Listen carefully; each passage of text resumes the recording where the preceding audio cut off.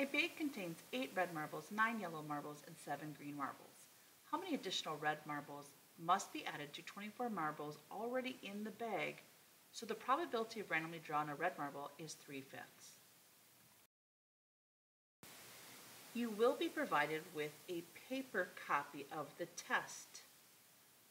And so I suggest highlighting, circling, identifying what information is pertinent to answering this question. So we know there's already red marbles in the bag. In fact, there's 8, and it says we need to add to that. And so when we think about a ratio, it's going to be how many are we identifying? Well, we're identifying the red, so we have 8 at this time, over the total, which right now we have 24. And it specifically says you're going to have to add additional red marbles. How many is the question? So for every red marble I add, I increase the number on top. And on the bottom, I also increased it by that exact same number because the number on the bottom represents the total. For instance, if I added just 1 additional red marble, this number would be a 1 here, so I'd have 9 total in the bag and 25 total marbles in the bag. So specific to red, and then this is total. Now we want to know when is this equivalent to 3/5, which is 60%. There's a couple ways you could go about doing this. Some students will feel most comfortable doing cross multiplication. But the goal is to answer this question in the quickest amount of time. And I believe that some of you can achieve that using a calculator. So what I did is I went ahead and I plugged in the 2 equations. This is the top equation, and here's the bottom.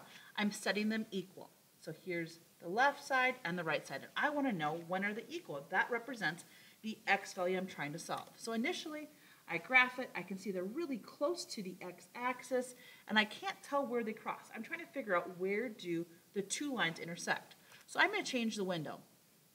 I go to the y values, and again, see how close this is to the x-axis. I don't need all the room up top and on the bottom. So the first thing I'm going to do is I'm going to just take some random numbers here and go just slightly above the x-axis and slightly below. Again, I want to know where do the 2 cross, and I can see they're crossing right over here. So I want to change, I want to move this x value, and I'm just going to take an arbitrary number for x. I chose 20, maybe I could try 15 or 25. Oh, and I can see they're crossing right in this region. So how do I figure out exactly where that is? You probably have learned how to do this in your math class, but you're going to hit second and trace and scroll down to where it says intersect. Now the first curve means where to the left do you believe they are crossing? So somewhere to the left of where you believe they cross, and you press enter. The second curve says where to the right.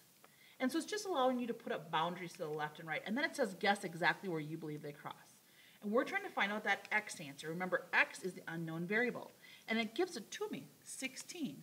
What does this mean? It means I have to add an additional 16 red marbles, so 16 total marbles added, in order for me to have a ratio of 3/5 in the bag being red. Correct answer is B.